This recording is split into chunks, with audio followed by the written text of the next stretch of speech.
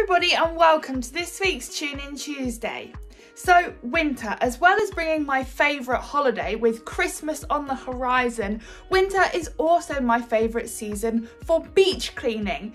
Yes, you have to brave the stormy weather, but it's the time of year where the most plastic gets washed up onto our beaches. Either the microplastics getting churned out of the sand or the big lumps of ghost gear getting washed in by the stormy seas. So it's a really dangerous time to beach clean, but also sometimes when you find the most exciting stuff.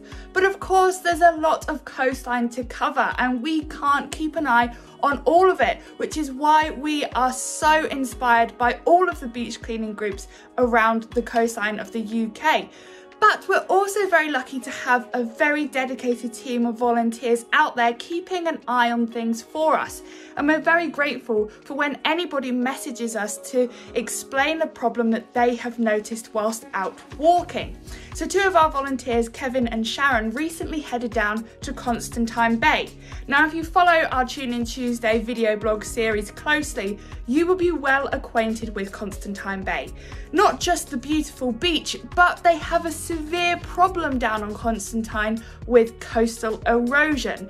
And you've seen before that we've put our Christmas trees in there to stop the erosion, but we've also been noticing a whole layer of microplastics that's recently been revealed in the riverbank.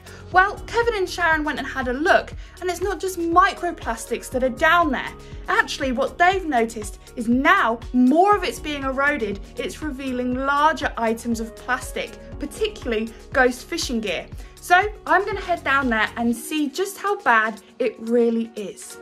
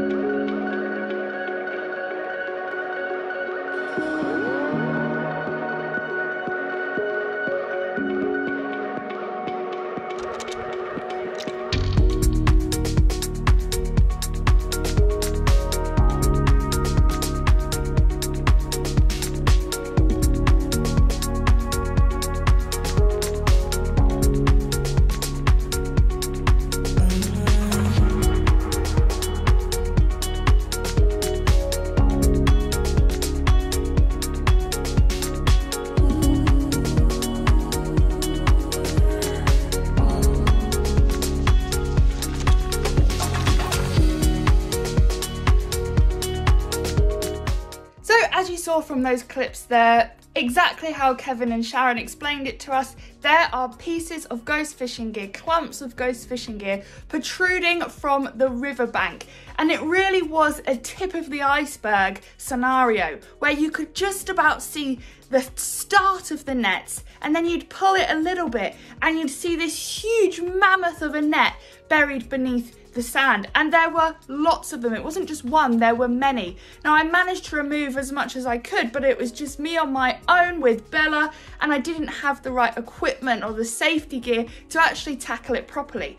But we have a very exciting few days ahead of us because tomorrow we have an organised community beach clean down on Constantine, fortunately. So we will take a whole team of volunteers down there with spades and gloves and people power to remove as many of the nets as we possibly can whilst keeping safety as a paramount. And then on Thursday, keep your eyes peeled on our Facebook page because we will be giving an update on the situation, how much of it we were actually able to remove. So please keep an eye out for that. But of course, thank you so much for watching this week's Tune In Tuesday, and I'll see you next week for a Christmas special. Thanks.